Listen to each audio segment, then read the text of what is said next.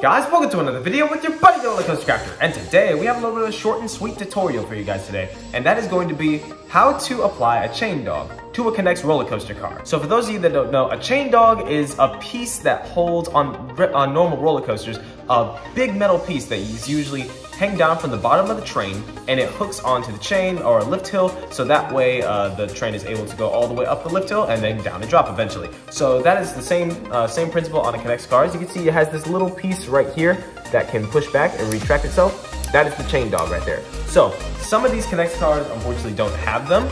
I use chain dogs on pretty much every single car I possibly can, so that way the entire train can be lifted up by a lift hill if it needs to, if I have a very heavy train or whatnot. So today I'm going to show you guys how to take one out of a car and then just put it into another car that may not have a chain dog. So let's get right into it. So very simple today for today's tutorial. Basically what we're going to do first, we got to get this chain dog out of the car. I'm going to be using one car for the example because really you would need two cars, one with the dog and one without, to just replace it if you need to. But the way this is going to work, we're just going to unscrew the front part first. I'm using a Phillips head screwdriver, by the way, so go ahead and just unscrew the front of your car. Okay, now once you got the screws out, you're going to take off the front piece. The piece will just come right off. And then to get the chain dog out, you really just pinch it and it comes right off. Now there are two pieces that come with this. So I'm going to try and take these off really quick. You got the actual dog itself. This is what hooks onto the chain, and then you got this spring. Hold on, let me put it in my hand right here. So this is the spring right here. The way this works is this is what causes the dog to retract every time it gets pushed up against something. Now the way this is going to work, I'm going to try my best to make sure you guys can see this pretty well. So you're going to hold the little end that pops out, and you're going to stick it onto the right hand side of the dog. So right hand side, you want this the little flat part right here facing forward. You're going to slide it onto the right side, going up like this, and then you want that little metal piece right here, that little metal part cube thing, to go on the end like this. So I'll kind of micromanage your way in there. I'll kind of have you guys look up. There we go, right in the camera. So this is how you want, this is how you want the spring to go around the dog, just like this. There we go. Okay, so what you're gonna want to do, once you're getting ready to slide it into the car, you're gonna want to take this little metal stick that's hanging out right there. I'm circling it for you guys. So you're going to want to put that in the slot, and then you're gonna want to push down.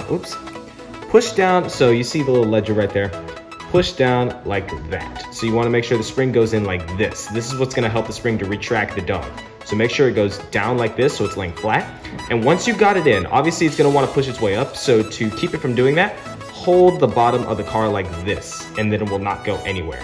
So hold it like that. And then once you got it in, you're then going to screw, you obviously want to screw the front car back on. So you put this on, kind of keep it tight together. So I say push it down, hold that really, really tight together, so that way that spring does not want to go anywhere. And then to really secure it, you just take one of the screws and then start screwing it in. You want to make sure you're just really holding it tight until you got that screw in. So, and there you go. Once you have it in, make sure you just test it really quick. Works just fine. And then just get the other screw in, and you're on your way.